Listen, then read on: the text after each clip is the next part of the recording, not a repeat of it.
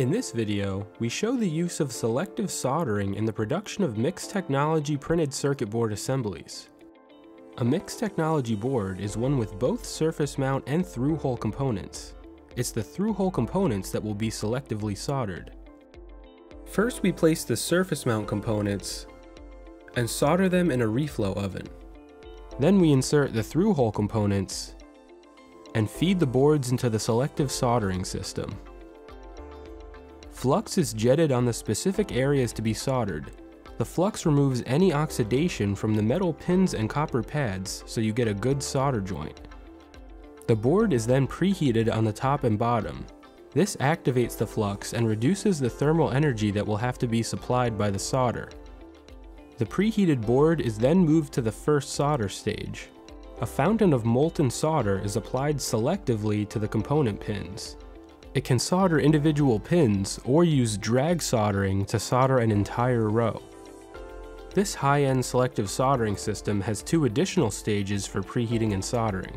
Each stage is programmed to solder a different area of the board. This way, we can have 9 boards in process at once for high throughput. Each solder pot is automatically refilled as needed. The liquid solder inside of the machine is blanketed with a 99.999% pure nitrogen. This prevents oxidation and dross for higher quality solder joints.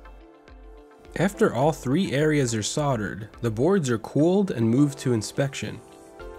The Ersa selective soldering system supports rapid changeover for high mix manufacturing. Our manufacturing engineers program it for each job using the board layouts. The engineer determines which set of components will be soldered at each of the 3 stages.